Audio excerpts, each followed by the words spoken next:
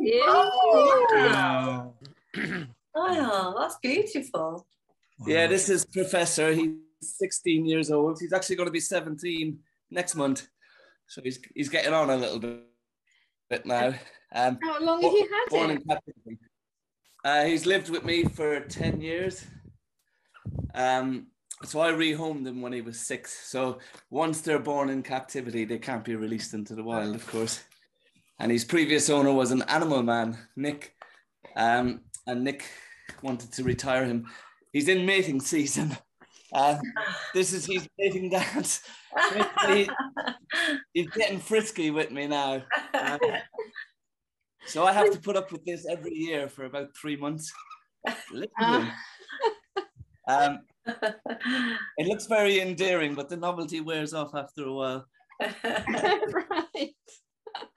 A lot of people have said, get him a girlfriend. But if I do that, we're going to breed baby owls in captivity, which I didn't really want to do. So, yeah. So the average lifespan in captivity is about 20. So he's getting on a bit now. But hopefully he'll be with me for a few more years. Excellent. Absolutely. Maybe this guy will come visit you in your dreams tonight, Michael. So good. Prof, as long as you don't eat him. Oh man, amazing. Beautiful. Does he molt while he's waiting for a mate that's never going to come to him? He does every year. Yeah, he'll get new feathers coming through. So sometimes I get the most amazing wing feathers in his aviary.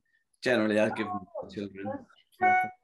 But you know, sometimes he'll attract a wild female. I've often seen wild owls flying around his aviary, so they'll. Oh, really? So there yeah. must be some scent coming off then. Well, he's got a really loud, rasping screech. So Screech Owl is a nickname for the barn owl. So throughout mating season, he'll be emitting that screech regularly, which travels a long way, and then the females come to check him out. I know, and I remember last year he had a regular visitor, so she was obviously quite smitten with him. But again, there's not a lot you can do. You can't mate wild and captive bred birds. It's just, it wouldn't work. It wouldn't be fair. Wow. And even if that happens, I mean, if the female went into the wild, those young owls, they wouldn't survive. They'd need a hunting male as well.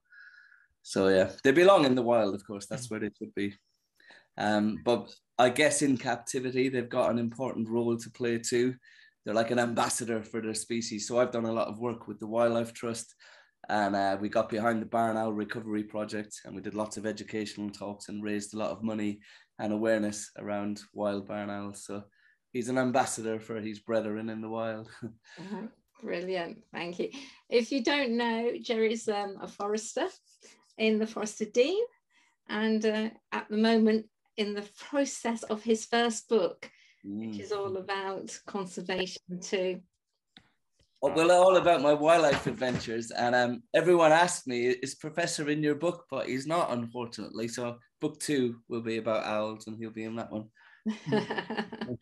Well, I think one thing is sure, Jerry, in years to come, we might forget your name, but we'll remember you as the Owl Man. The Owl Man, yes. You could always get an endorsement from him, Jerry, and then he could be in the book.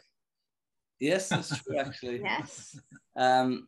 And his name is the Professor. That was so Nick, his previous owner, was an animal man. He used to do an amazing stage show, very educational. And Prof was the Professor. I always assumed he was called that because it's the wise old owl. But it turns out that Nick is an Arsenal fan. Any of you guys are football fans, and he named him after Arsene Wenger, the Professor of football, who was their manager. So that's where Prof got his name from.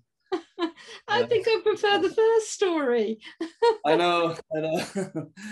Yeah, so hopefully he won't jump on my head or distract us too much throughout. I'll leave him to the right. side. Well, we'll give you time to put him back, because otherwise he's going to upstage Michael. Easy. No problem at all.